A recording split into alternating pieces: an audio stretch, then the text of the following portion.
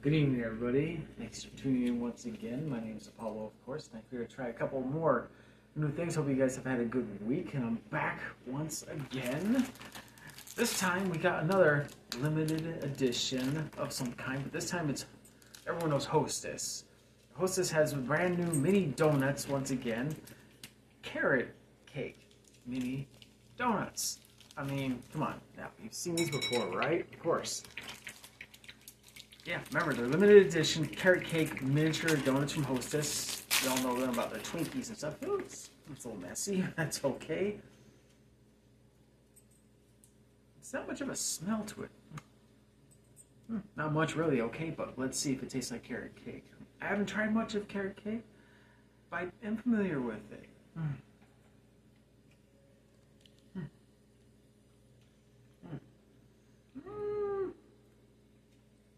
Kinda like carrot cake. Kinda like it.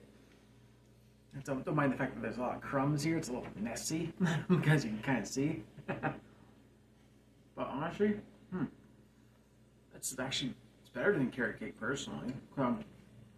Carrot cake's okay. It's right here.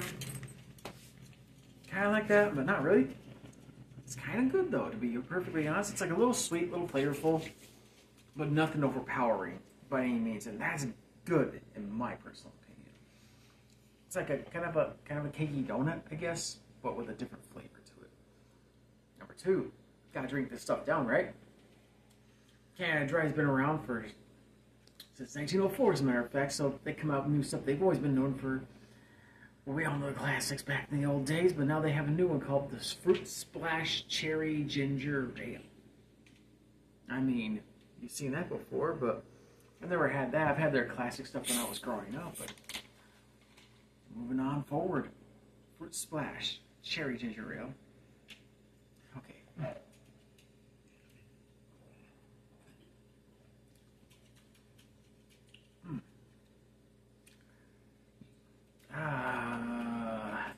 Let's try one more sip, but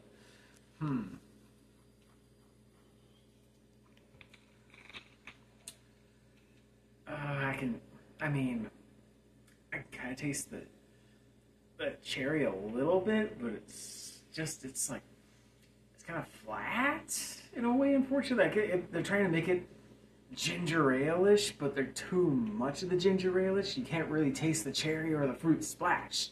You're mostly tasting that stuff on your tongue, lots of it, and it's kind of overpowering, unfortunately. I want to like it.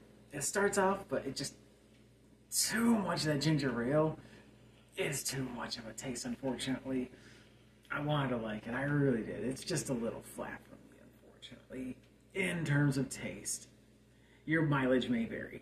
Either way, thank you for tuning in once again. I will see you when I have other stuff to try. Have a good night.